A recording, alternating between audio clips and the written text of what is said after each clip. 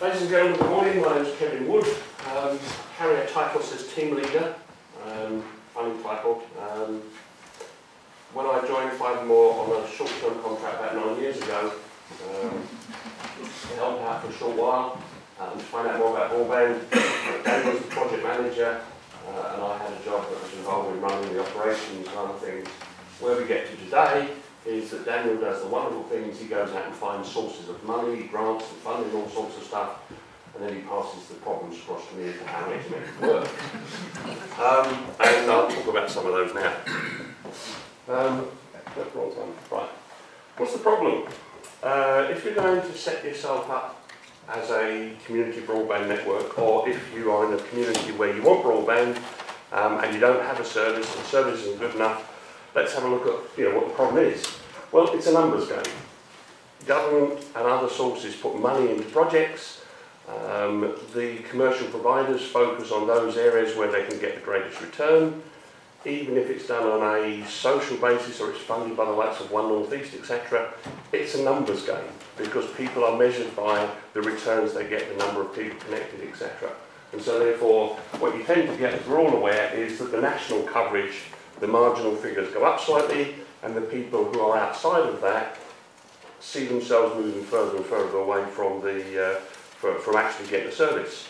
The government's idea was the Digital Britain report, and their avowed ambition was 25 megabits a second, so-called next generation access.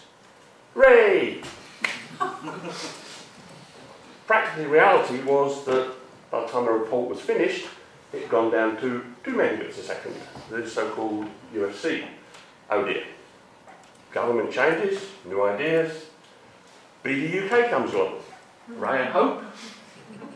But actually the amount of money, 500 and something million pounds, which sounds huge, represents about 3% of the estimated cost to put fibre to every property in the UK.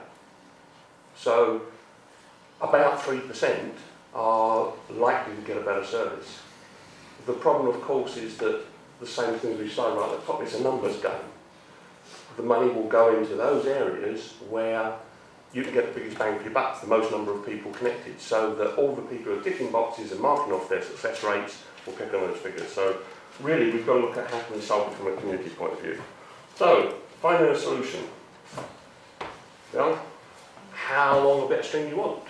What is the solution? How can you do it? And what Cybermoor's trying to do is to say, well, using the experience and expertise that we've built up over the last 10 years, we've come up with this term broadband in a box. Daniel talked about the existing communities. This is where we started, Alston Moor, and he then talked about the other communities that we'd stepped out. The obvious reason for the funny shapes is that those are the valleys.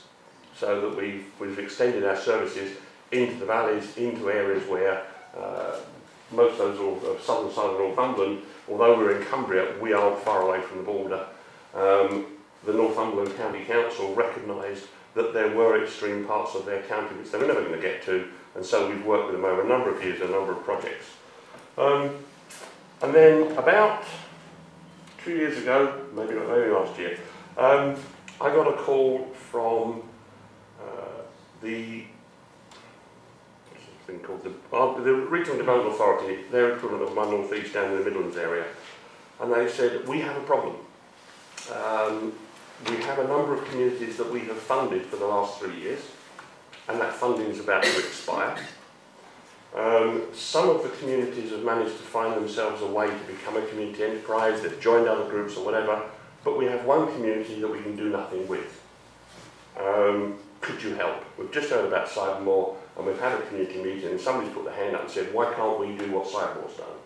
So Advantage West Midlands, that's the name I couldn't remember, Advantage West Midlands said, could you help? And I said, well, how long have we got? And the woman said, it's the 27th of March, and it all gives up on the 31st. Which happens to be Good Friday. So anyway, I talked to the people down there. They were very fortunate. They had a technical specialist actually go and work for the village, and between a lot of us and together with the people from Northgate who are presenting later on today, and the fact that some of the people at Northgate are unmarried, so therefore they didn't mind working through Easter weekend, etc. but they managed to get it alive. And we have a small community down in a village called Hindford, which is not far from Oswald Street, and since that time we have been supporting them as a rural community. They are part of Cybermoor. We do all of the management of services and things. We buy the services, we sell them to them, we manage the accounts and everything else. And the local guy down there works with technical people, and we support him. Tools in the box, and I know I'm taking too long, so I'll speed up a bit. There are lots of things to be aware of.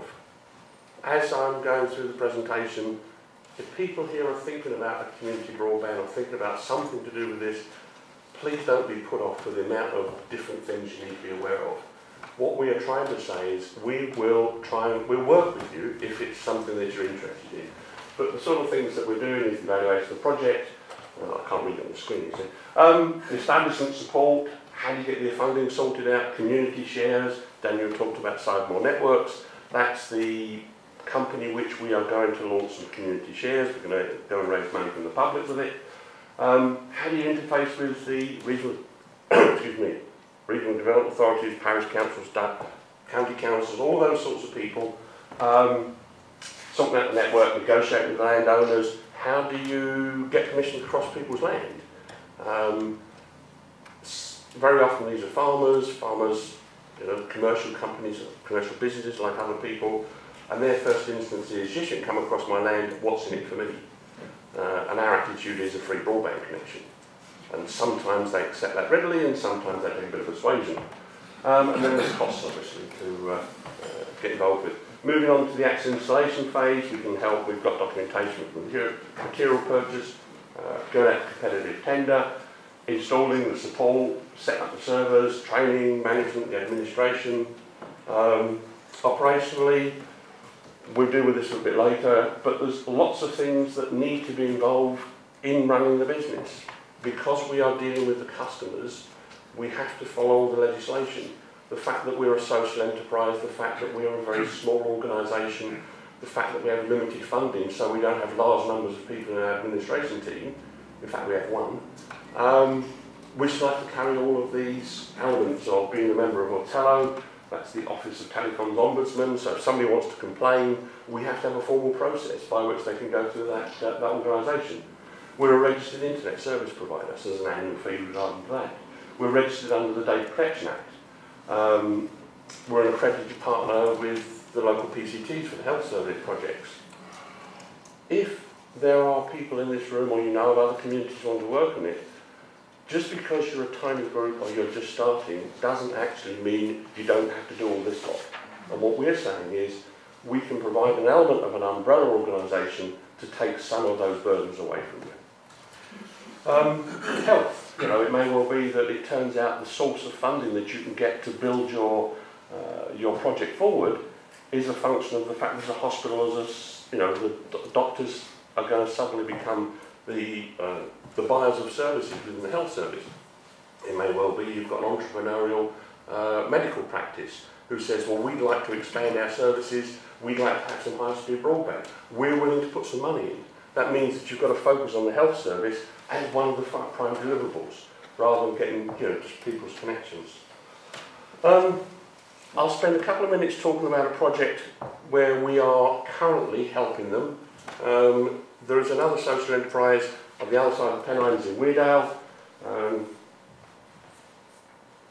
and it's based around Stanhope, because that's where I live.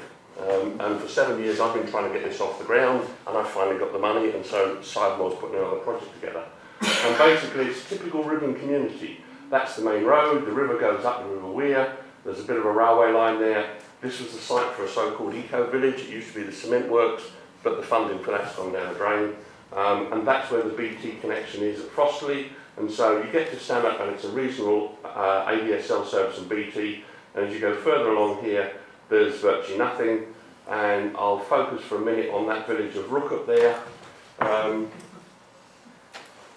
It's a relatively large community. It's got a pub, it's got a village hall, it's got quite a lot of people, it's a big farming community. They have no mobile signal, they had virtually no broadband, they had a small amount of BT service. And so we are going to focus on starting with that project, with that community, to deliver them with a service. In terms of what we've been doing, evaluation of the project, we put together some information from SAMNOs, etc., to identify the not spots. We worked with the local council and the local paper to try and raise interest and find out how many people would be interested. We've had meetings with potential subscribers, and we've talked to county and parish councils. Getting the company going, there are a number of different ways in which you can set your business up. They're all social enterprises. Company limited by guarantee, Industrial and Provident Society, which is what Cybermoor is, the new community interest company. They have different legal status, they have different benefits, but if you, for example, decided that community shares, raising money from the community, is something which you want to use as part of your funding, you've almost got to be an Industrial and Provident Society. So it sounds as though, you know, we're trying to sort of make you look forward, but sometimes the decisions that you take early on have an effect on the ability to raise funding, etc. later on.